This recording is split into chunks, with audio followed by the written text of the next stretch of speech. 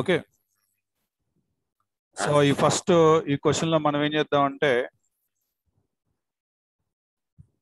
let s of n be the, this is the first step, let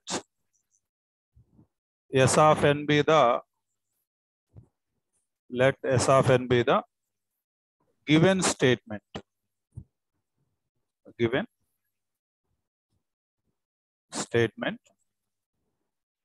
ఆ statement ఏంటనేది రాసుకోవాలి. s of n is equal to 1 into 2 into 3.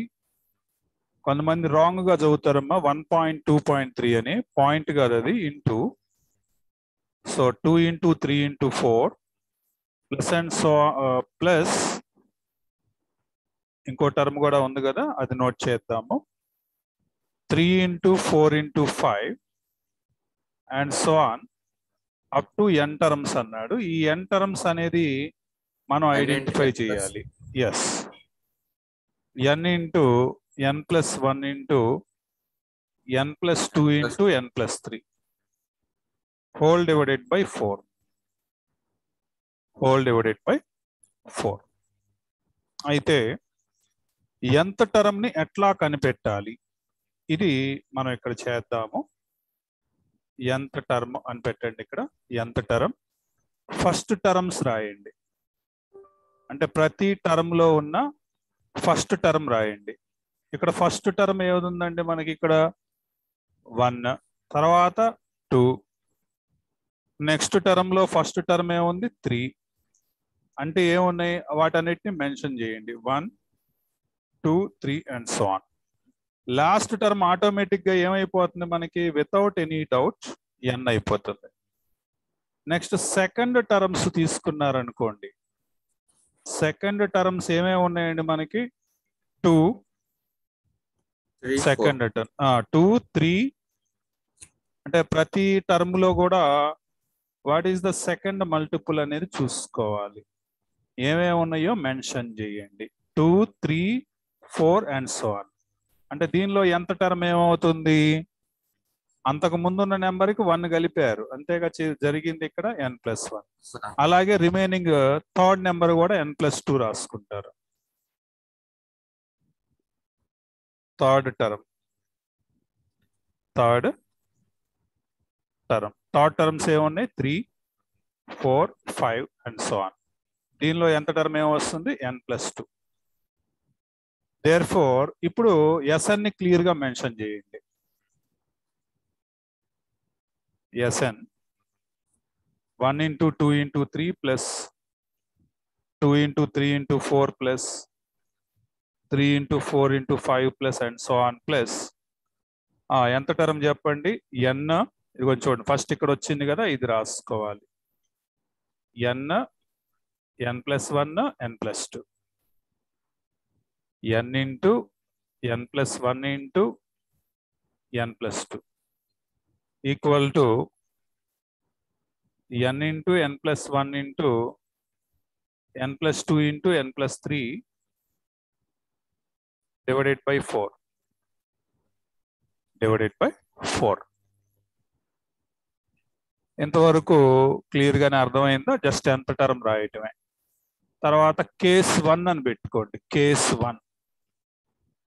1 ఏం చేస్తాం మనం, LHS అంటే left side ఏమేమి ఉన్నాయి మనకి, ఫస్ట్ టర్మ్ అంటే 1 into 2 into 3. Yes correct.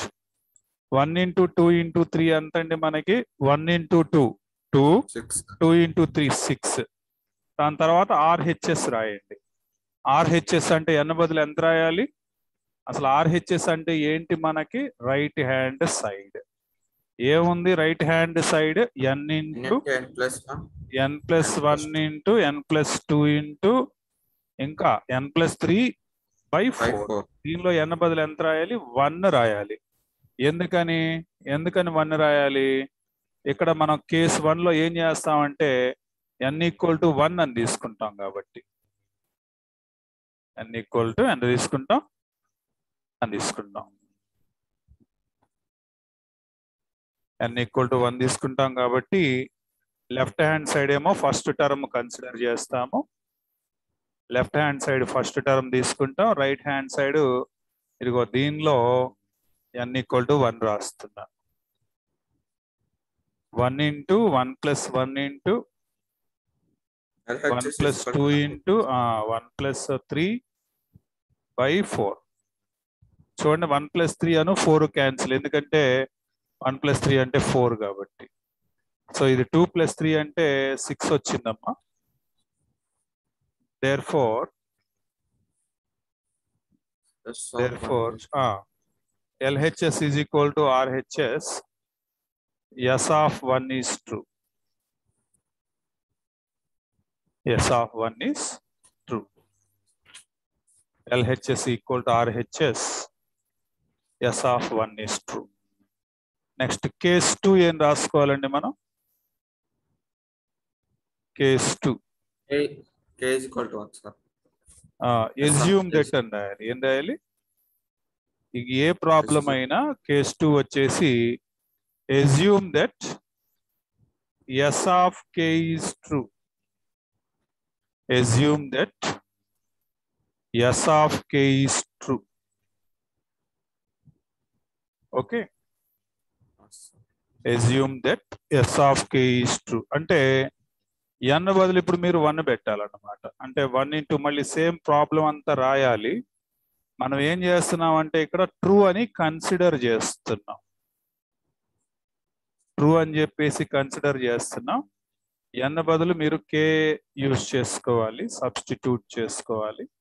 Entire statement మొత్తంలో మనం అంటే ఇక్కడ ఏం జరుగుతుందంటే మ్యాథమెటికల్ ఇండక్షన్ లో ఏదో n = 1కి ట్రూ అని ప్రూవ్ చేస్తున్నాం, ఒకదాన్ని నిజమని అజ్యూమ్ చేసుకుంటున్నాం. ఓకే, దాన్ని ఈక్వేషన్ 1 అని పెడుతున్నాం, n + 1కి ప్రూవ్ చేస్తున్నాం. సో కేస్ 1 అని రాయండి ఇక్కడ, అది ఈక్వేషన్ 1 అని రాయండి. Next case 3. కేస్ 3లో ఏం చేయాలి? n = k + 1కి ప్రూవ్ చేయాలి. ఇది చాలా ఈజీ, మనం ఇందులో కష్టపడాల్సింది ఏమి లేదు. పైన ఉన్న స్టేట్మెంట్ మళ్ళీ రాయటమే, మీకు పైనే ఉంటుంది, దీని పైన ఉంటుంది, అది రాయటమే. 1 × 2 × 3 ఇది కూడా చూపిస్తున్నా చూడండి, ఇదంతా రాయటమే, మళ్ళీ ఇక్కడ దాకా రాయటమే మొత్తం complete as it is.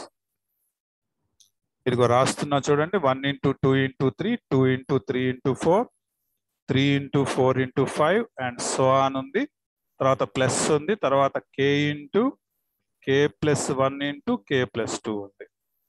Plus ఎక్స్ట్రాగా ఇక్కడ మీరు ఏం చేయాలంటే మీ తెలివితేటలన్నీ ఉపయోగించి నెక్స్ట్ టర్మ్ ఏమవుతుంది అనేది గెస్ చేయాలి. ఇది కొంచెం కష్టమే, కానీ మీరు తెలివితేటలతోటి దీన్ని సాధించాలి. ఇక్కడ అబ్జర్వ్ చేయండి, ఇక్కడ సెకండ్ టర్మ్తో ఆ నెక్స్ట్ టర్మ్ స్టార్ట్ అయ్యింది. తర్వాత ఇక్కడ సెకండ్ టర్మ్తో చూడండి, ఇక్కడ 3 తోటి 3 సెకండ్ టర్మ్ ఉంటే నెక్స్ట్ టర్మ్లో అది ఫస్ట్ టర్మ్ ఉంది. అంటే ఏంటి? మధ్యలో టర్మ్తో నెక్స్ట్ది స్టార్ట్ అవుతుంది అని అర్థం చేసుకోవాలి. ఇక్కడ మధ్యలో టర్మ్ ఏదండి మనకి? k + 1. అంటే నెక్స్ట్ టర్మ్ k + 1తో స్టార్ట్ అవుతుందయా అని మీరు అర్థం చేసుకోవాలి. వరుసగా రాయండి, k + 1, ఆ తర్వాత ఏమవుద్ది k + 2, ఆ తర్వాత ఏమవుద్ది k + 3. ఒక 1 1 కలుపుకుంటూ వెళ్ళాలి. నోట్ చేయండి, ఇది క్రియేట్ చేయటం రావాలి మీకు. ఈజీయే, ఏముంది, వాటిని అబ్జర్వ్ చేయటం, నెక్స్ట్ ఏంటో గెస్ చేయటం, అంతే. సో ఇప్పుడు ఫ్రమ్ ఈక్వేషన్ 1 నుంచి మనం ఏం చేస్తామంటే చూడండి, ఎక్కడి నుంచి ఎక్కడి దాకా ఉంది ఈక్వేషన్ 1 అంటే ఇదిగో 1 2 3 మొదలుపెట్టి ఇదిగో ఇక్కడ దాకా, ఇదిగో ఇక్కడ దాకా, ఇక్కడి నుంచి ఇదంతా ఈ మొత్తం బదులు ఏం రాసుకోవాలి? ఇక్కడ దాకా. ఇది సబ్స్టిట్యూట్ చేయాలి. చూడండి, సబ్స్టిట్యూట్ చేస్తున్నాను నేను. k + 1, k + 2, k + 3 whole divided by 4. ఇక్కడ ఏదైతే ఉందో అది మీరు తీసుకుంటామే. ఇది ఇక్కడ ఏదైతే ఉందో అదంతా రాశాను ఇక్కడ. ఓకే, సబ్స్టిట్యూట్ చేశాను. ప్లస్ నెక్స్ట్ వాల్యూ ఇది రాయండి, ఇది ఉంది కదా, ఎడిషన్ ఉంది కదా, ఇది యాస్టీజ్ రాయండి. ఇంక ఏ ప్రాబ్లం అయినా ఇలాగే ఉంటుంది, ప్రతి ప్రాబ్లం ఇంతే. k+1 into k+2 into k+3 ఇక్కడ ఉన్న టర్మ్ని యాడ్ చేశాను. ఇప్పుడు ఈ రెండిట్లో కామన్ ఏమన్నా వస్తుందా అనే విషయానికి మీరు గమనించాలి. కామన్ ఏమన్నా ఉందా? కామన్ కనబడుతుందా? రెండిట్లో ఒకేలాగా k+1 నాకు కనబడింది, అలాగే మళ్ళీ k+2 కూడా కనిపించింది ఒకేలాగా, అలాగే మళ్ళీ k+3 కూడా ఉంది ఒకేలాగా. సో మనకి కామన్ తీయటానికి అవకాశం దొరికింది. ఇదిగోండి కామన్ తీస్తున్నాను, k+1 k+2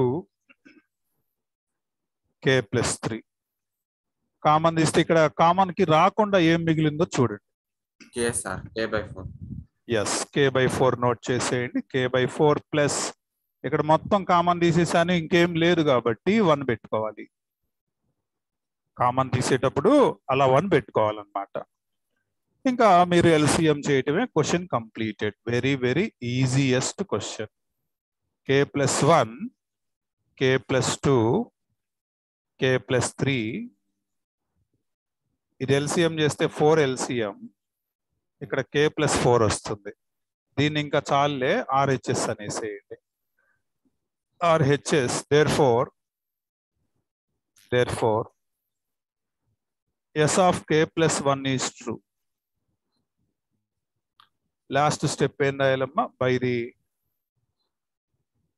the principle of finite mathematical induction, the given statement